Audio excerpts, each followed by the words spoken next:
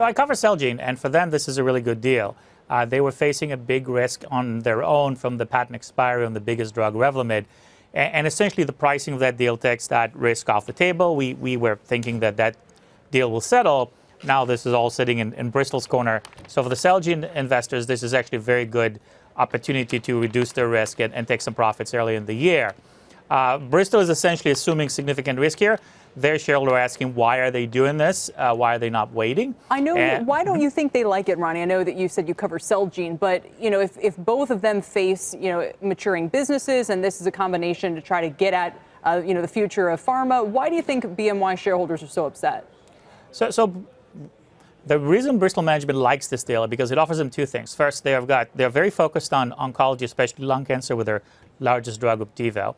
And what Celgene brings is diversification into the very adjacent area of hematology. So Bristol's oncology, Celgene is hematology, and they fit together quite well, with actually very little overlap in specific products, but really good overlap in the logic and the organizations. So they like it for that reason. It also diversifies them from Opdivo to a set of other issues. The biggest problem for Bristol shareholders, based on my discussion with them this morning, was the near-term patent decision on Revlimid. Revlimid, every year of Revlimid is worth about 10% of the enterprise value of Celgene. The earliest this product can be lost is 2021. The latest is 2025.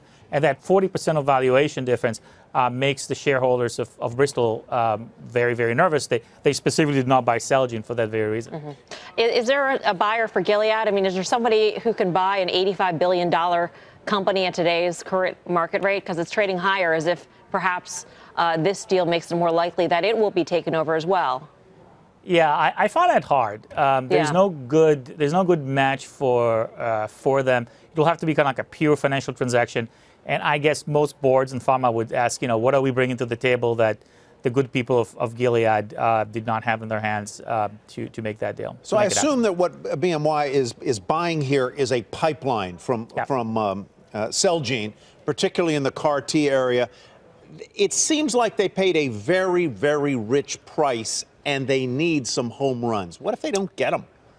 Well, the stock is telling you that, right? Yeah. So the issue here is that they have paid a nice price for the pipeline with some assumptions around Revlimid. If it breaks their way, great. If competition in those areas, which are hyper-competitive, ends up overtaking Celgene, then they would have made the wrong decision here.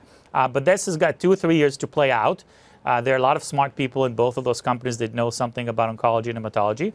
And to some extent, they're betting that together they'll be able to produce more than the two companies separately. But this is what will take time to play out.